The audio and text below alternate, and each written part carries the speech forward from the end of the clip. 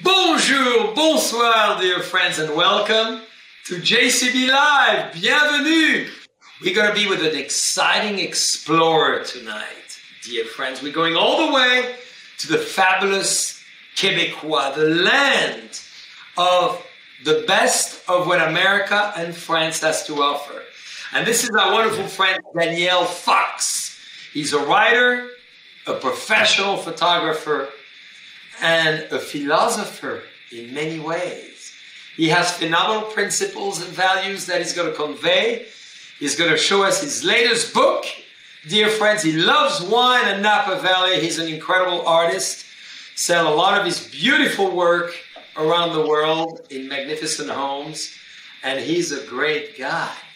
Ladies, just to let you know, he's sexy, but he just got married. So you're going to have to wait a few more years. Here we are. GC, what a pleasure to be here with you. As opposed to being in Napa. Doing good. Well, excellent. We miss you. Cheers. I'm looking at you right in the eyes, thinking of you in the crystal, the cool, frozen crystal of the Antarctica. Here we are. Cheers. Santé. Santé. Really so, nice. Yes. Daniel, how does it feel to be married? It feels like finding a life partner and that can compensate for your shortcomings and makes you a better person. Ultimately, I think if you can find a person that you feel that you grow even when you're not in your best places, that's the kind of partner that you want to find. So it's well, beautifully said. So Daniel, tell us, I love how you proposed. Yes, I did. Pictures of it. The moment it happened, you were the kindest, and I was frozen of excitement. So share with our friends how you did it, because I don't think many people did it that way. No, I took my wife. Well, first of all, I wanted things to be ours. I didn't want our wedding to be taken over by many people. So I basically discovered this ice cave in the back country by Whistler, and we got into a helicopter and we did it in an ice cave. And her dress was just happened to be so magical, and there was this place. To be honest, I knew that this place would disappear. It's an ice cave, it's in a glacier, and it's dynamic, and it's always changing. And for me, it was the idea of having a place that would be ours and ours only, that no one could ever go back and do their own thing after. So now the cave is gone. Hey, I suspect, Danielle, you did it there that way, dropped by an helicopter so you know she could not run away, and she was captured within the ice. And Absolutely. She had to say yes. She had to say yes. She could not get away from it. But yes, she was super happy.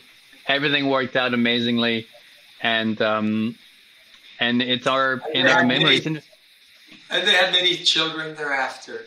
How beautiful. This is like a fairy tale.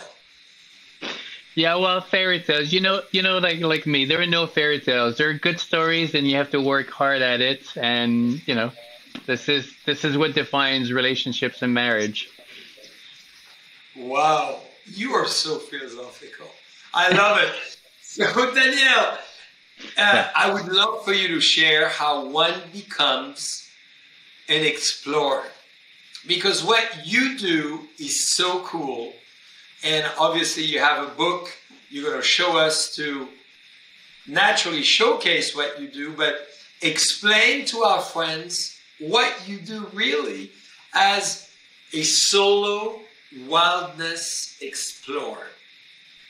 So for the past, I don't know. I mean, I grew up spending a lot of time in nature, in the wilderness. And at some point I thought that the life that I wanted to do was a life for a childish life. You grew up with dreams and ideas, and then at one point you're reminded that you have to get serious and you have to be professional, so you get into business. And I tried to do it into the corporate world. I ended up living in New York City for 7 years, and I could always prove to myself that I could get what I wanted or do what I wanted to do, but I was never really satisfied. So to make a long story short, I found myself in a place and in a time where I had to decide how I wanted to my next 15 years, the rest of my life, to be defined. And this is when I went to Argentina. I sold everything, went to Argentina, and started to do what I do now, which is writing stories and capturing the journey of us, the human species, but using nature as a framework for personal transformation. I use nature as this giant umbrella above us that has values and principles that we can apply to our lives and try to enjoy the ride of life rather than swim against the current. And it's, I do believe that I think that we're all explorers in our own ways, because in our own ways, we're pushing the boundaries of what is comfortable and what is not comfortable. And this crisis, has been a journey of exploration for everyone, because we've all been put outside of our comfort zone. And I make a big difference between adventure and exploration. Adventure is really you seek a thrill, but exploration, you seek to transform yourself by experiencing things that are outside of your control, things that are outside of your comfort zone. And I try to help people in their journey of transformation by bringing nature and the lessons in their journey. Wow, powerful. So I gotta go there. What is the always drinking a good glass of wine, though? Yeah, I'm gonna have another glass after that beautiful, outline. What is to you, and for you personally, Daniel, the best gift that nature offered to you? Resiliency. It's life always figures a way forward, and there's this powerful drive that push everything forward. And whether it's good and whether it's bad, nature doesn't make a judgment about that. Whether a volcano erupts and blankets the entire ground of lava, there's no one in that equation that goes, oh, this is bad, this is good. It's whatever is done afterward with it that defines, if it was positive or negative. Yeah. Life is defined by those moments, those crises, those challenges, those failures, and they are shaped by the values and principles that you're born with or that you learned. And there's a richness that is acquired because of that, and you can choose to become better and grow. And there are these themes in nature of transformation and renewal and rhythm. And nowhere in nature is the idea that these transformations are easy. They're challenging. They're meant to be challenging, because this is where the process of transformation happens. But what nature constantly gives you over and over and over again is that there's always a way forward. Even if you go on a lava field when you think it's the most desolate place where no one could live and no life could grow, there's always a seed somewhere that's going to appear out of nowhere. So resiliency and just this idea that you can shape your future, big lessons from nature. Oh, I love it.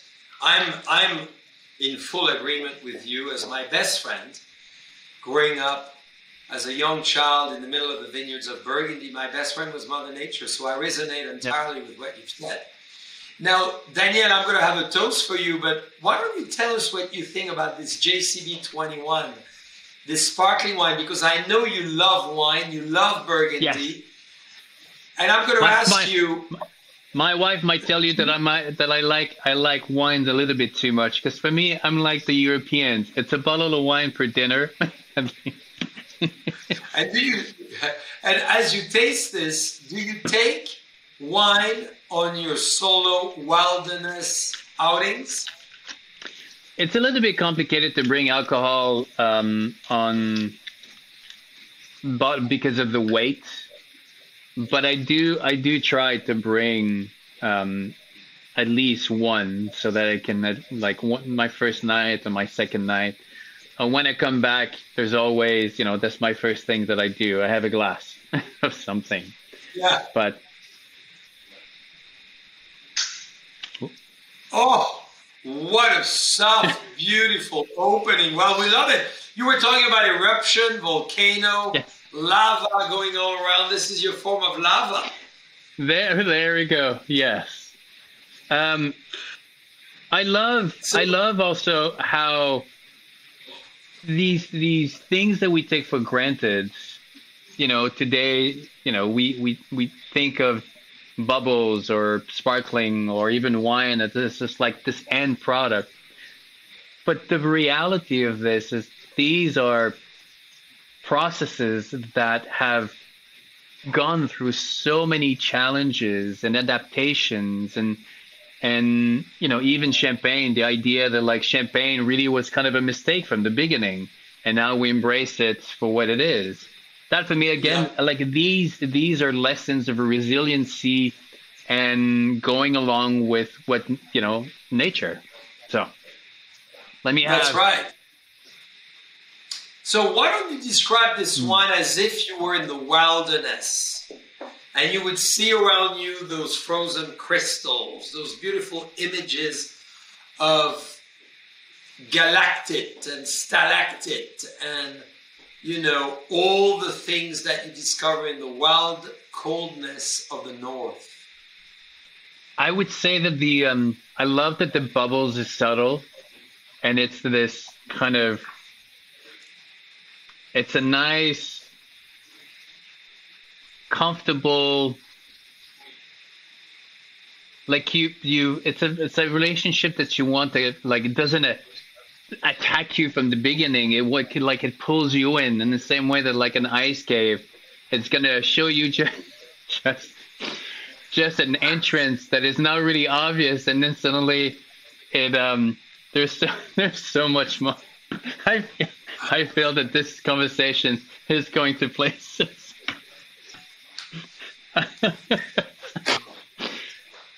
I love it. Sitting in an ice cave, looking at the crystal. It's a perfect match. Hey, dress or naked? Because it would be a nice image reinterpreted where you sit on an ice cube naked as a clear carved piece of ice. Yes, well, for the occasion of sitting on ice, fully dressed, of course. Well, thank you for this great description. I love it. Yeah. So, Daniel, yes, you had many awakening in your life. I know that. Yeah. One specifically, and I think we all looking for enlightenment, awakenings, the wow moment that allows us to become who we wish we can become, all of that. So do you want to share that unique time for you and all of us can be inspired by it? Gosh, there's been several milestones in my journey from the days where I decided to really change my path and not become like my father. For me, that was a big motivational force, to really this moment. But there is a moment, and it actually, I wrote about it a little bit, and not a lot of people know about this. So it's kind of a premiere, not a full premiere, but this is a premiere between you and I. And it happened in Paris. It happened in Paris. I was in my early 30s, and I thought that I had everything under control, and that was prior to when I decided to go back to my source, to my roots, and become a solo wilderness explorer into the wilderness. And I was in Paris, and I was running, doing.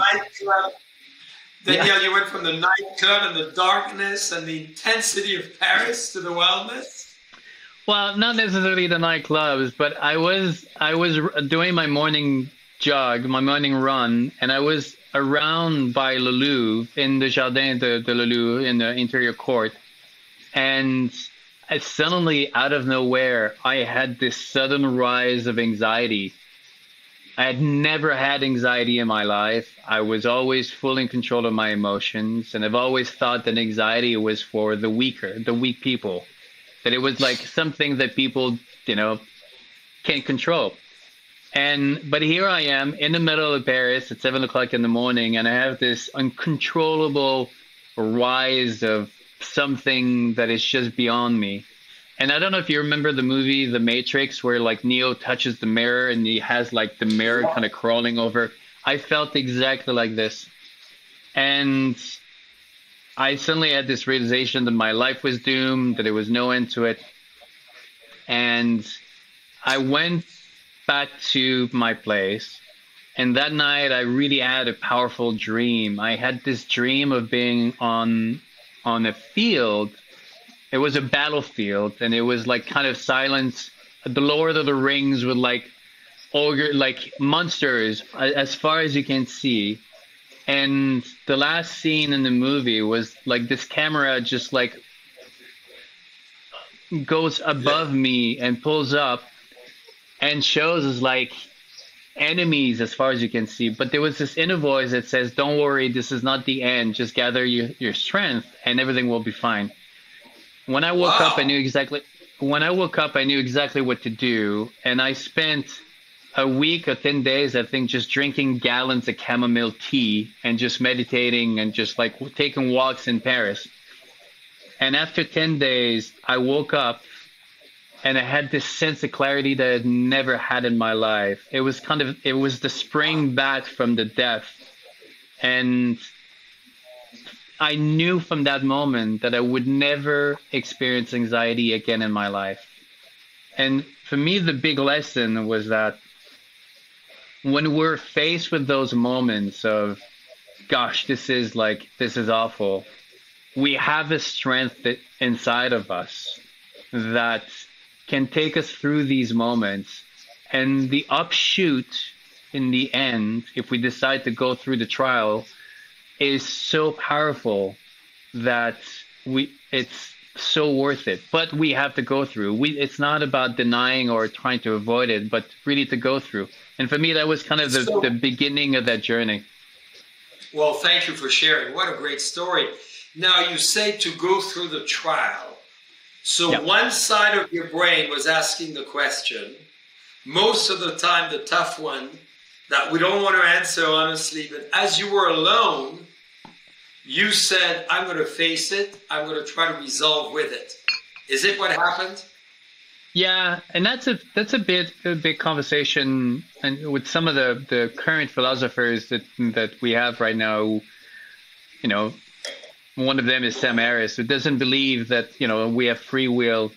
I think that we have we have our biological reality that makes us react, that makes us scare, run or scream, and but we also have the capacity to recognize that.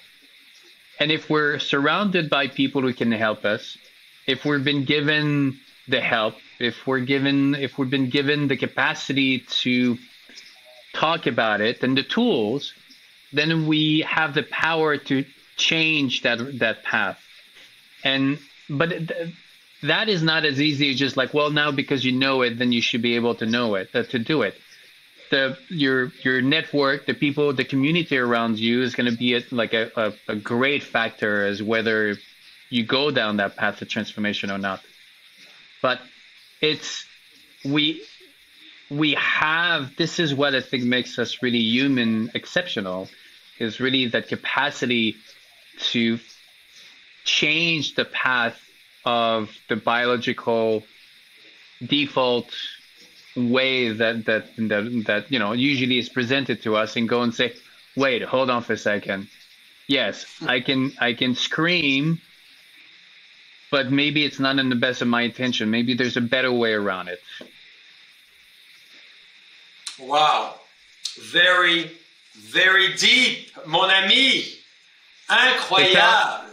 It's the alcohol that speaks. It's words of wisdom that come out of the bottle. I'm just a messenger.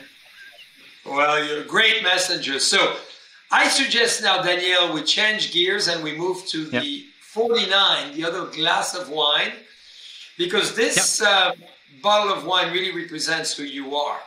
It was made for and in honor of the gold rush in 1849, 1848, hence the number 49. It's all about being golden, enterprising, and pay tribute to that time of history of California. Yeah. So on that note, as you wrote your fantastic book, and I'm excited that people are going to be able to purchase it, we have a lot of things in common, including the rules that we define ourselves. So Daniel Fox, dear friends, has defined in his book the Fox rules, not the Fox News, the Fox rules. So would you be so kind as I cheer to you for that? Because I love your rules and I want to follow them religiously too. Why don't you walk us through those 4 rules? And dear friends, you'll find that in Danielle's book, but you may want to write it down because they're great advice. Feel the Wild, available at Amazon and local stores, I'm sure. On my website. We have it available here at Raymond Vineyards and JCB. And Feel the Wild, there's a little bit of texture of a page, and that's your way to feel Daniel Fox himself. Yes. The rules are really about bringing down the essence of what you can find in nature. So the first one is embrace disruptions. Nature is by definition an endless series of disruptions, whether it's the morning, the change of the night, the morning, the rain, the clouds, the growth, the soils, everything is just disruptions over and over and over again. So embrace disruptions. That's what makes life rich. No one wants to eat something that is bland. What makes a dish truly exciting is the spices, is the combination of these different flavors. So disruptions is really the beauty of life. And then so you follow that with becoming resilient. And becoming resilient is basically having the mindset to go with those disruptions. I love that the Japanese have this expression, te no uchi, and it's the perfect sword grip. And it's a grip that is hard enough so that you can stop a powerful blow, but it's soft enough so that you can be agile with it. Ooh. So you want to have enough tension so that you don't fall, but you don't want to be too stiff so that you break, like a tree that moves with the wind, but at the same time, if it was too stiff, then it would break. So that represents perfectly your personality, I think. Yep, absolutely. So embrace disruptions, become resilient, nurture growth. And that for me is one of the things that's been missing into one of the conservation narrative is growth is the natural process of life. From every cell to a seed, to a tree, to the planet, to the universe, it starts in one thing and then it evolves into something else. And then there's this expansion, this growth. Now, you can have a linear growth. You can grow by burning the candle from both ends, or you can have more of a holistic growth, organic growth that considers everything that is around, and you want to bring everyone around, with you, as opposed to just this individualistic growth. So nurture growth is really important. And then after that, the final one is go flow with the rhythm. Yeah. Nature is this constant movement between two poles, between day, between night, between a positive charge and a negative charge. The fact that on the earth, life is this mix of, we have a rhythm of the season, the rhythm of the days, the rhythm there's so many rhythms that are going on, and it's really this thing that constantly mixes these ingredients and create life. And whatever made you great today will be a challenge tomorrow. So understand that there's this on constant, endless movement, and that is the source of growth and evolution. But if you understand these four rules of nature: disruptions, becoming resilient, growth, and rhythm, then nothing is going to surprise you. It doesn't mean that life is going to be rosy and a walk in the park. That's not what it means. It means that you understand the process and you have the tools so that you don't get defined by these low points, that you know that they're just temporary. It's like looking at the clouds, passing over. You know that the storm is not going to be there forever. There will be a day tomorrow or a day after where it's blue sky or it's not, but these are just temporary, and you don't get all bogged down for the rest of your life because of one rainy day. You know that there's, a sunny day coming. So yeah, that's the kind of the overall lesson of those rules. Well, that's phenomenal. So how do you eventually hold yourself accountable to those rules? I make them public, and then after that, I surround myself by people to remind me of them. That's Well, that's very cool. That's a great way to do it. I commend you for that. Well, I think that none of us can expect to go through life like a mighty knight, with just having all the answers and being able to do the right thing every single day. I think that, sometimes, we do get angry, we do get annoyed, and there's been plenty of those times, and recently. But like a good CEO or a good leader, if you surround yourself by people that can remind you what you stand for, and this is really the worth of a community. I mean, I was watching the other day on Netflix, Kevin Hart on one of his specials about his downfall, and you realize how important all the people that he has around him. Those are the people that make sure that he stand in line. And in fact, when he got out of line, is because his support network was not there. So it's the people around me and that I choose that are really important. Wow. I love that. I think it's a great way to do it. Well, talking about people, this is a living organism. This is a product of nature. This is your moment of wilderness that you could describe.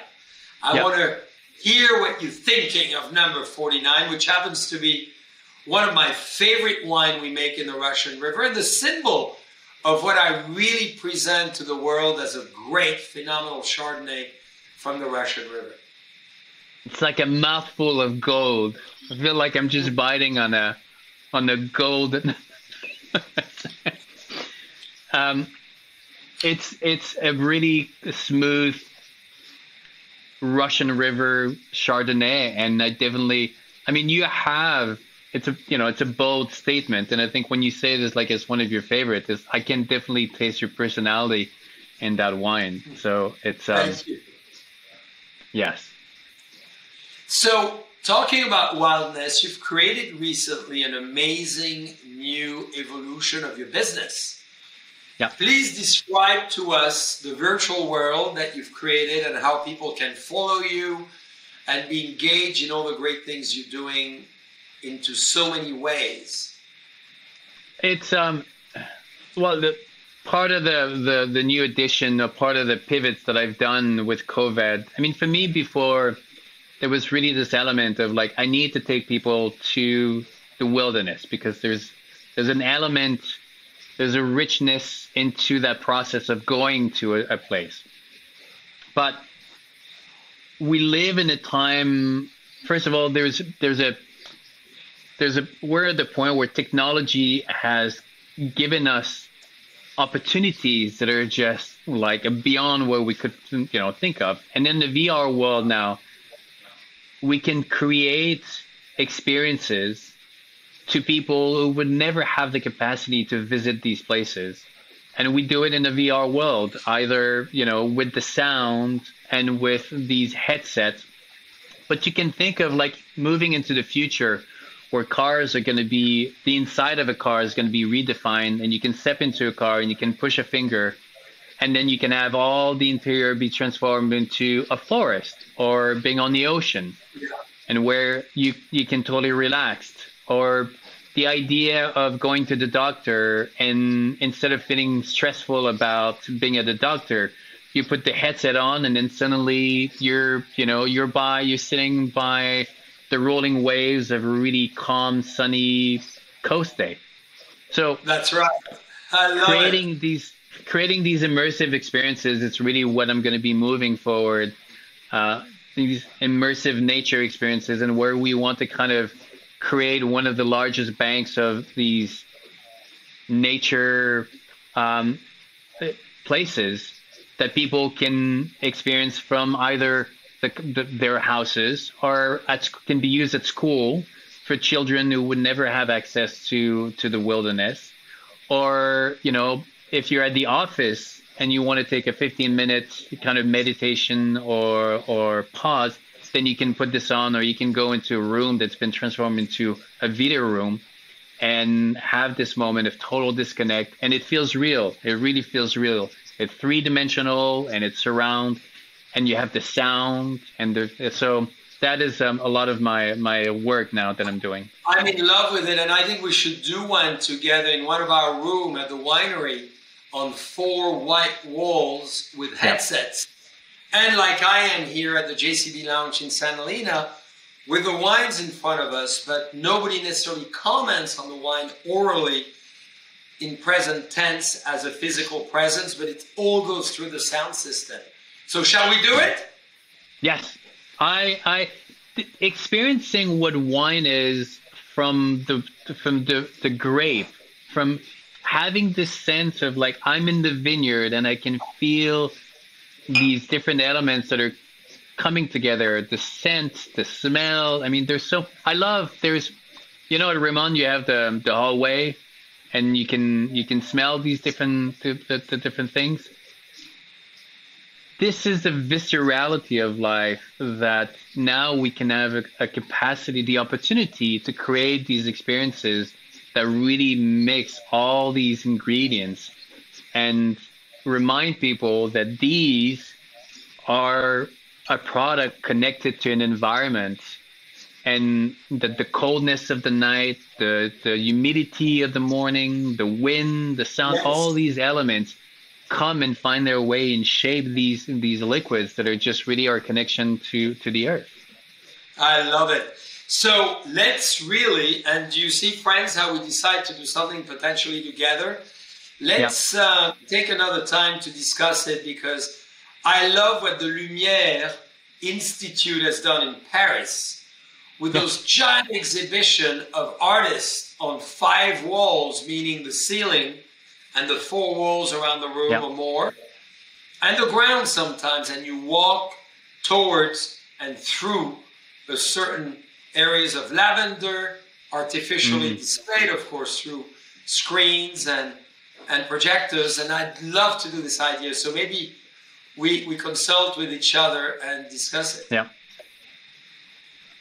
Cheers to that. I don't know Cheers which one you want me to cheers, but and we yes. gotta go red now. We gotta go red because we gotta go to number 6. Ooh. To the flirtatious, timeless, and of course, one of the most sultry wine we've ever made. Pinot Noir, because you love Pinot, don't you? Yes. Yes. Why do you love Pinot so much?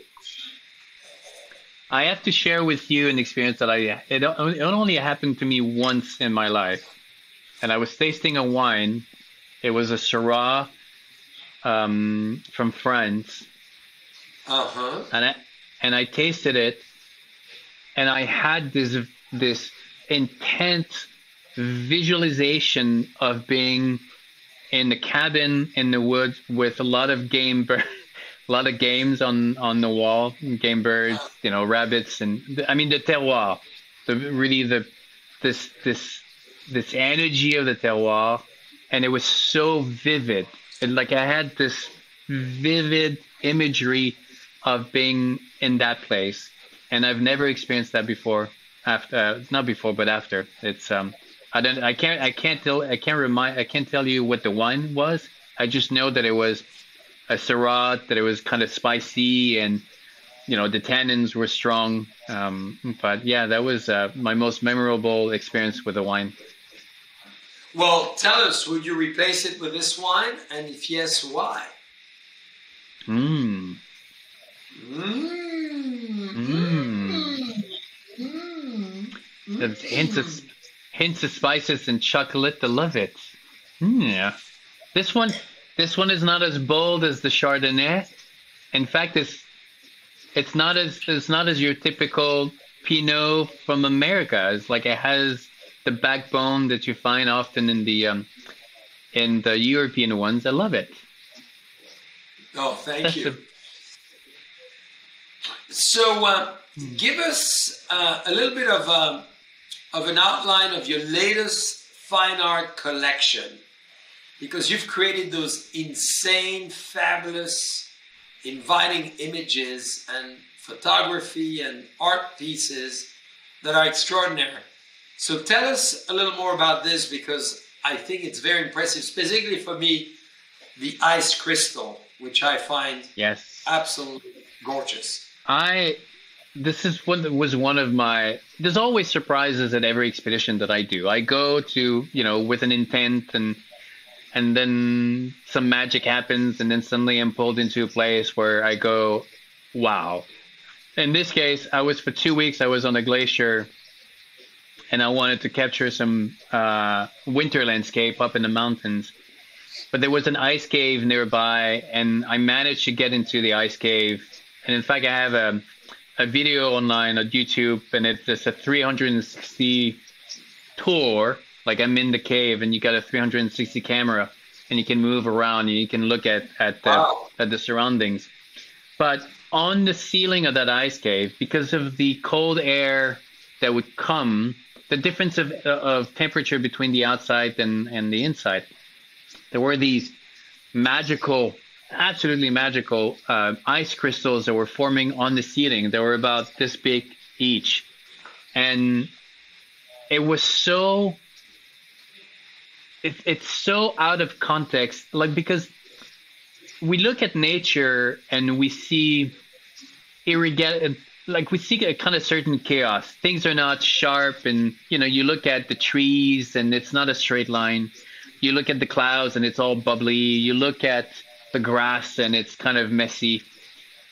But you look at these ice crystals and you really feel like you're going down the rabbit hole of computer and the matrix, and everything is like, it's like going down into like squares and squares and squares.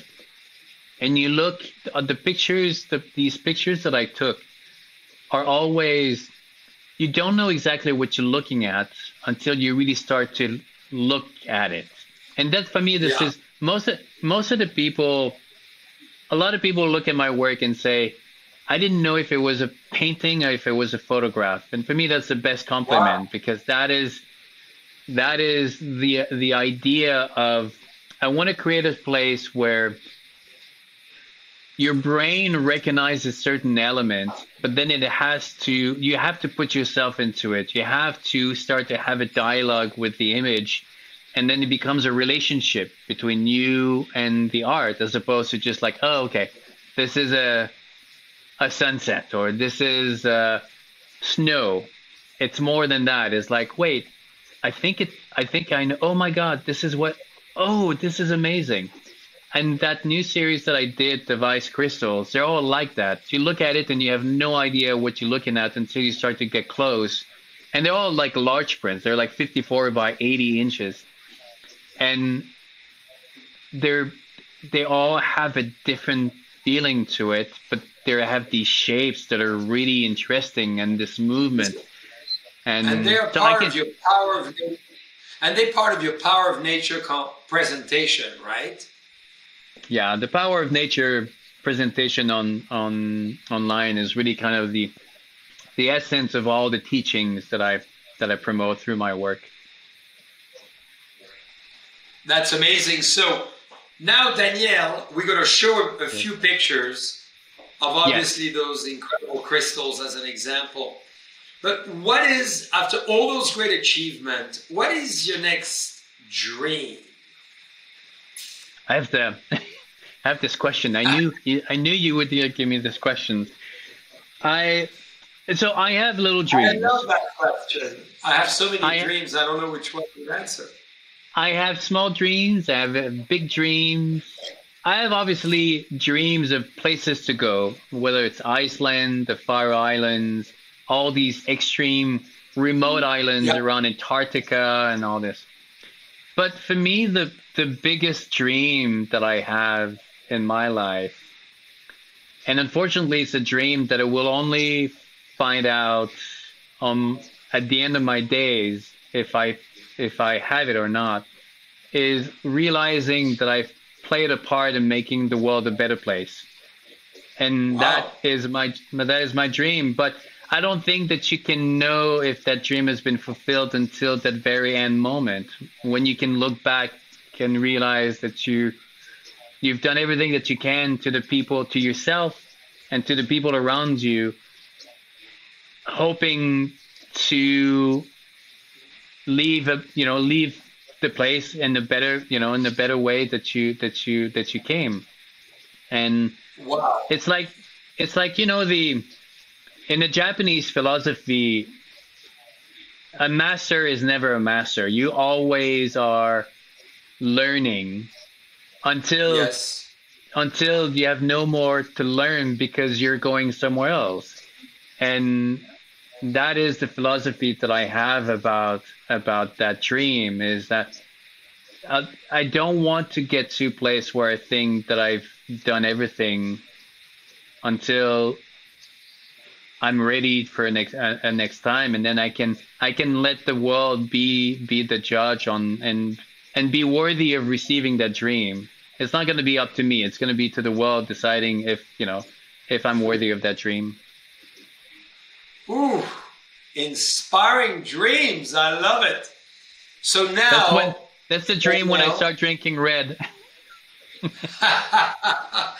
Well, you're going to have a last toast, and I would love for you, on this last question to you, after this amazing time together tonight, to share with our friends your message to all of us, from Daniel Fox himself, who's defined rules, who's defined a new world of nature, who speaks with nature, who photographs nature, who does so many great things.